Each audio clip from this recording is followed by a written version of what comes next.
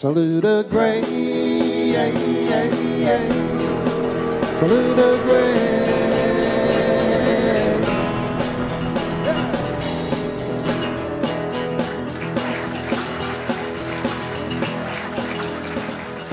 I'm Forrest Jarrett. I'm from Madison County. I was born on a little 69-acre farm 90 years ago in a little log house that's still standing, that my mother and father built with their own hands for $212. My mother was from a large family, and her father gave each of the children a cow when they got married, but he didn't have a cow when my mother got married, so he gave them $10. They took the $10 and put the doors and the windows in the little log house. I can remember growing up, we grew tobacco and cattle, and I can remember selling cattle for 2 cents a pound. And I can remember selling burley tobacco for 10 cents a pound. A nickel looked big as a wagon wheel, I can tell you. We had one mule, and my grandpa had a mule. So Marshall High School, Berea College for poor mountain boys. Each student had to work at least 2 hours a day. And if you didn't know what job to bid on, they would assign you a job. Berea College owned a whole little town up there, and part of their holdings was a Boone Tavern, a big hotel, dining room, moat. And so my first job at Berea College was carrying trays from the kitchen out in the dining room, 18 cents an hour. But you didn't get the 18 cents. It went on your tuition. As soon as I got out of graduated in Berea, Korean War. My kinfolks, EY and Zeno, made sure that I got drafted in the first round. Heavy tank outfit, Fort Hood, Texas, and we went out to Camp Irvin, California, cadre outfit. Recoiled off a 90mm gun and a M46 Panton tank. Busted my back all to pieces. Back to Camp Polk and back to Fort Hood, 4th Army Hospital and Brooke Army Hospital, San Antonio, Texas. And neurosurgeon, I wish I knew where he was at. I'd give him a country ham or buy him a Jack Daniels or something. He patched me up and said, this is a little crude, but this is what he told me. He said, we've got you patched up, but don't ever lift anything heavier than a woman's skirt and you'll be all right.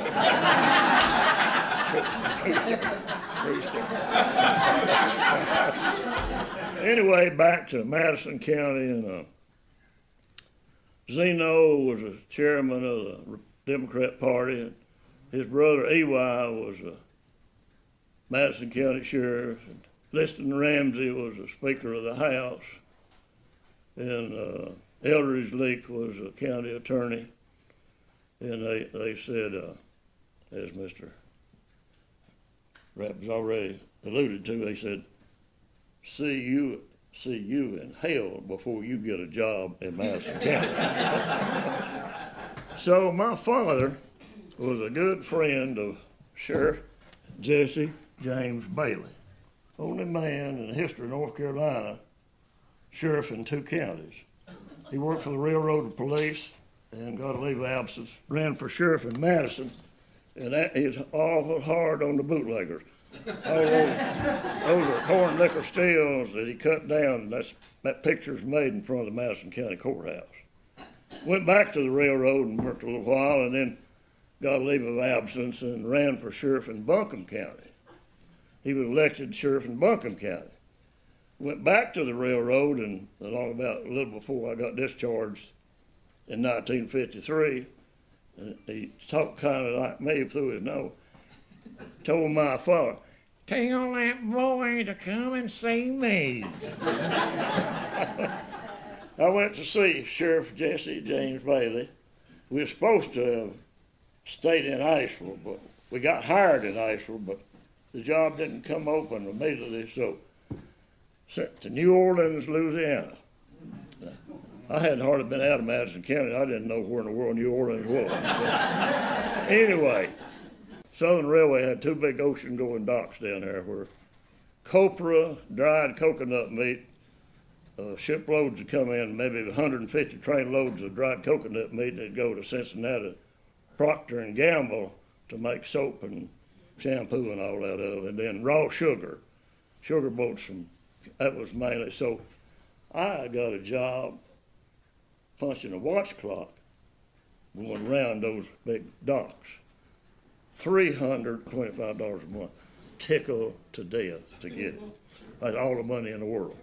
So one of the first things I done, went in a grocery store and there was live crawfish. I said, anybody eat that, there's something wrong with it. In 6 months, we got into those cages down there. We was in the bayou catching those crawfish. We still got some good friends. Still got some good friends in New Orleans. Got a big promotion. Made junior patrolman, and the train bulletin board here is my moves.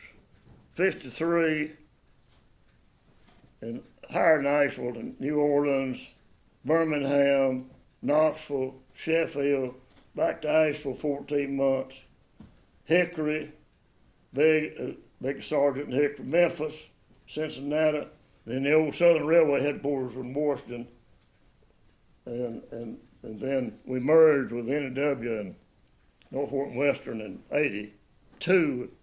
They moved Southern headquarters to Atlanta, and then I wound up at Roanoke. I didn't never like Roanoke, and I did not put Roanoke on the bottom of the list.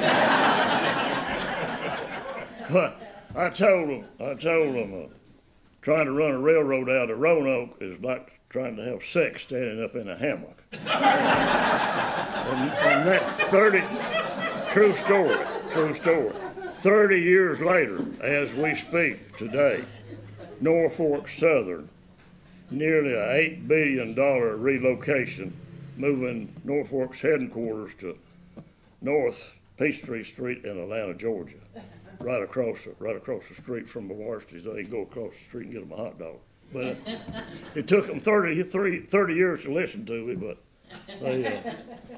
so my junior patrolman and come to Birmingham, about a $30 a month raise.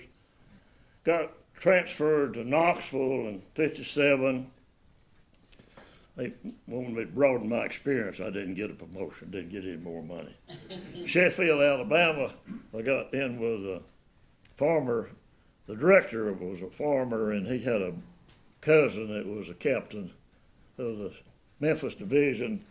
So I got transferred over there, and I got labeled as being a farmer boy. And the farmers, Mr. Farmer and Mr. Frank Smith, he was vice president, they were cross politics. So I got on the wrong side of the politics.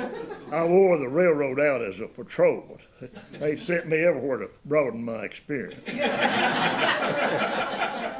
In '65, Sanford Farmer, who was the chief over there at Sheffield, he got transferred. The captain at Asheville got drunk on a dove hunt, and they transferred. They didn't fire, Mr. Brosnan didn't fire him, but he sent him away where he wouldn't see him no more.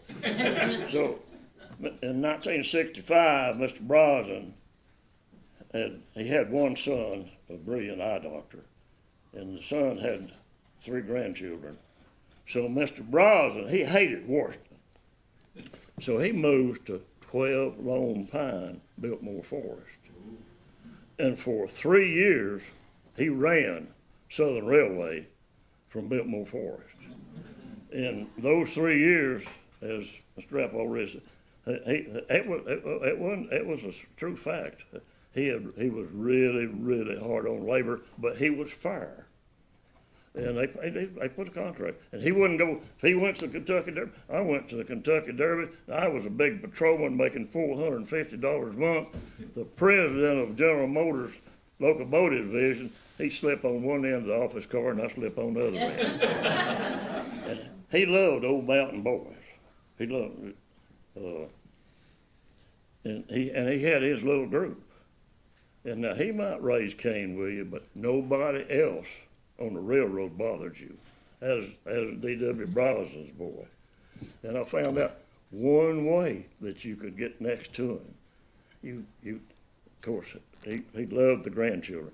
You can buy the little grandchildren a little present, or you give them a funny book, or you done a little something out of the way. And now I'd tell them now, I say, go tell your grandpa, go tell your grandpa. And they would. So I loved the old man. He was never at ease around him. Most brilliant man. He had them big brown eyes, and he could look a hole through you. He could. But and we still riding on things. Ribbon rail. When I went to work, rails 39 feet long, a joint. Ribbon rail, 1,470 feet long. And he put a welding shop in Atlanta, and he welded enough rail for all the other railroads to pay for the ribbon rail for Southern Railroad. Microwave. He was the first, Southern Railroad was the first railroad major company to have their own microwave system. And he took the suit all the way to the Supreme Court against Mojave and won. He was the first. Southern Railway in '51 was the first major railroad to completely dieselize. He built the second hump yard in the United States, and of course we still use them. Just and on and on. When I went to work, it took 80 men to lay a mile of rail a day. He come up with equipment. 18 men with the ribbon rail equipment could now lay 5 miles of track a day. On and on. And he loved the police. He'd give the management family maybe a 10% raise. He'd give us 12 or 15% raise. Loved the dove hunt. Had a big. In fact, he bought a farm just outside of Knoxville just because it had a good dove fields on it. I loved him. I was afraid of him, but I loved him. He retired, and he got kind of forced out. They bought central of Georgia, and without saying anything to anybody, he cut off all the pasture service, and he got sued, and they wound up paying a $40 million settlement. But as it turned out, he saved Southern Railroad about $100 million by doing all that reduction at one time. But in '67 they did force him. And he retired there in Asheville, and he developed cancer about 3 or 4 years later. And his son, who was a brilliant eye doctor, sent him to Emory for cancer treatment, and he sent the company plane down there. He was allergic to it, and I'll always regret it. We went out there and picked him up at Emory and carried him back to the company plane, and the pilot said, ride, he still raised a lot of hell. They said, ride with us to Asheville.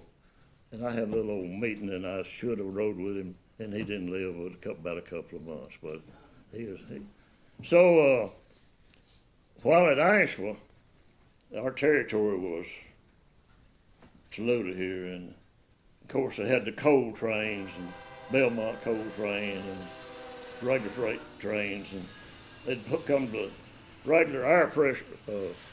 Train brakes are activated by air pressure, and the regular train line has 75 pounds of air, but the coal trains and the trains that went down Saluda, they'd pull up here and turn up the retainers and pump the train pressure up to 90 pounds on the train line. And it'd go off the mountain, especially at night. I don't know if you may have seen them, but every brake shoe on every car, the sparks were just pouring off of it. It looked like a whole mountain was on fire.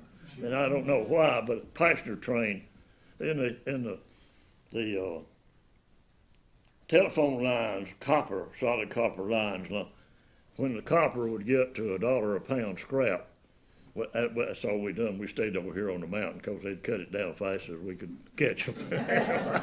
Well, the chief deputy's son at Polk County, close. We caught him, and we wished we hadn't caught him, but we got him. They gave him probation. But I remember I caught a hobo on the coal train over here, and supposedly he had turned automatic sanders up and spilled out all the sand on the engines.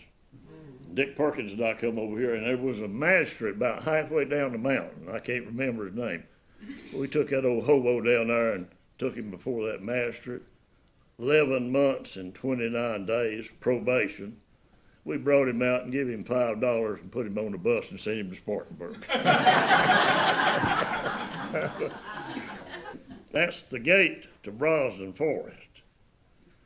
16,000 acres, 300 miles of road.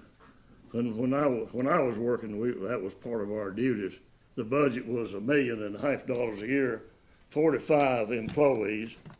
Southern had 3 Gulf Streams, and I was in the railroad police business, and I wasn't very smart, but I knew that I needed all the help.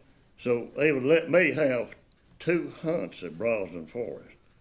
I'd get those Gulf Streams, and if you was a chief of police in Kansas City, I would send and get you. And the bar was never closed. And I would pick you up in Charleston and bring you to Brosnan Forest. And I learned 2 things. You couldn't never shoot up all the shotgun shells, and you couldn't never drink all the adult beverage. I tried both of them. And when all the guns, all the shells, all the game, all the food, all the license, 3-day hunt. And that's about as much as your shoulder could stand.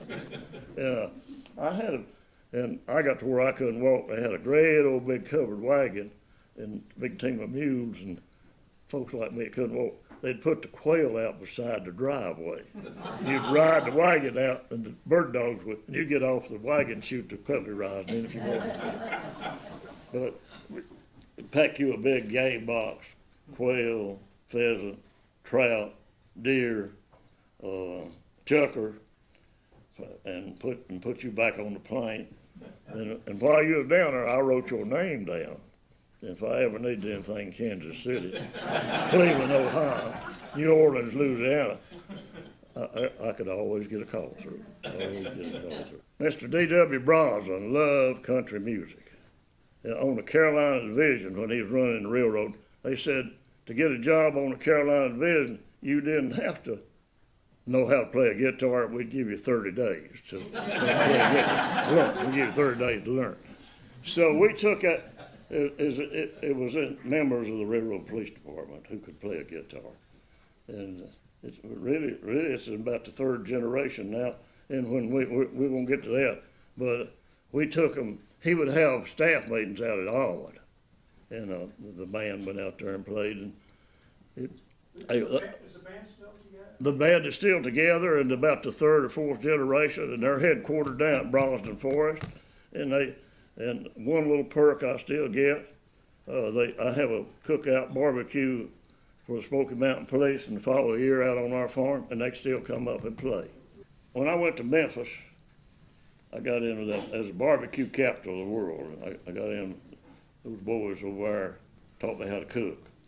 And the first thing we done was cook the big coon before we put the hog on. But when I went to Cincinnati as division chief, the master mechanic up there, head of the mechanical department, he was from Salisbury, and he loved it.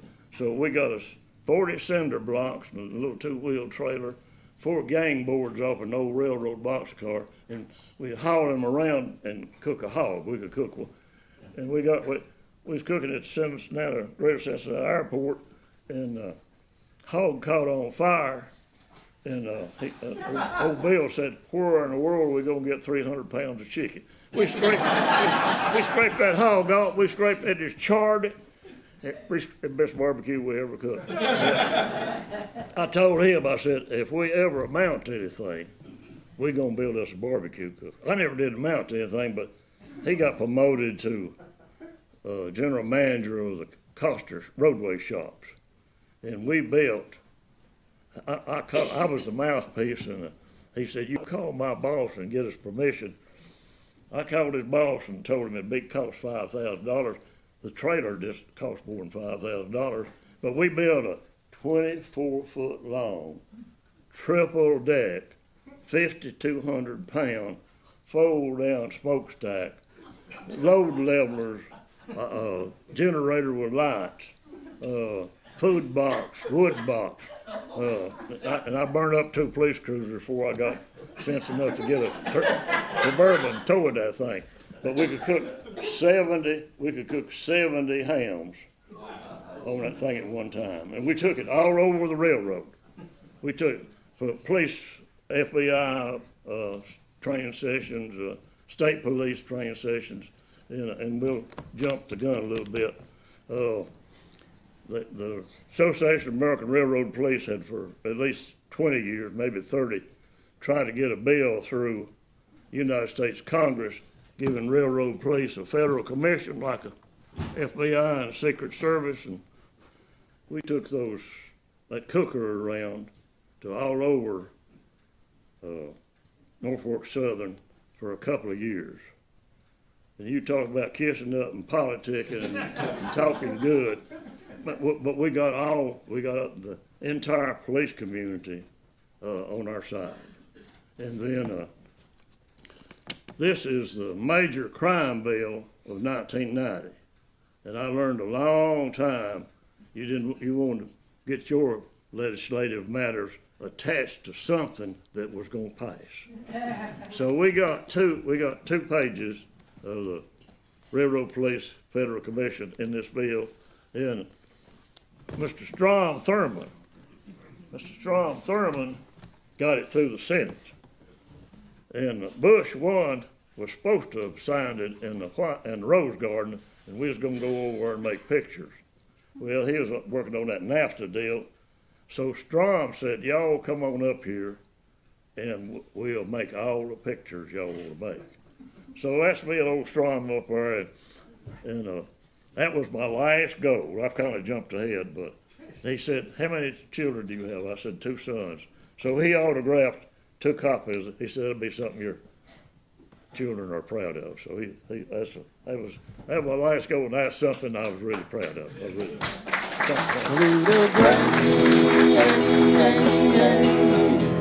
Saluda Gray.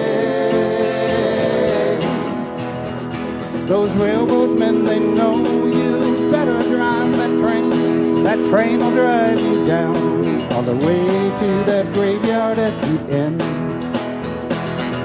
Big cut they call slaughter pen.